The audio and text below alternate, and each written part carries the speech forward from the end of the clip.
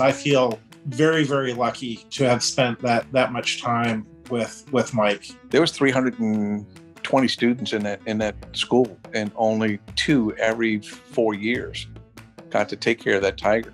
I think being able to interact closely, I mean intimately, with these animals really, really emphasizes how majestic they are and how well engineered they are.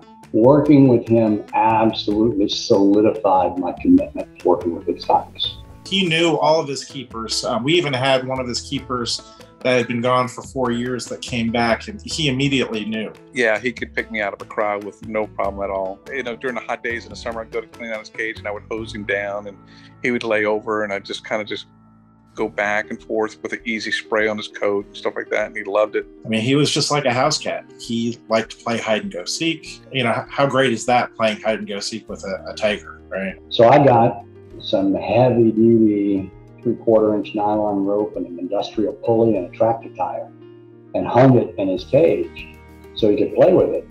And the football team was getting off practice one day, and they said, "Can we have a tug of war with him?" And I said, "At your own risk." And they said, "Oh, no problem." And there were probably 4 or 5 linemen who were on the rope, and Mike came over and picked up a tire in his mouth.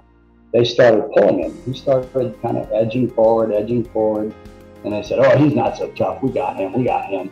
And all of a sudden, he just put it in reverse, and he slammed all of those guys against the side of the cage. LSU really focused on practical knowledge. The academics were very important, but how to really apply that in the real world and apply that with people in relation to their pets is different than what I see at other places. I think that that's been very, very valuable. For a career in exotics, having lectured at as many schools as I have and in many countries as I have, I don't think there's a better place to learn about exotics than there is at LSU.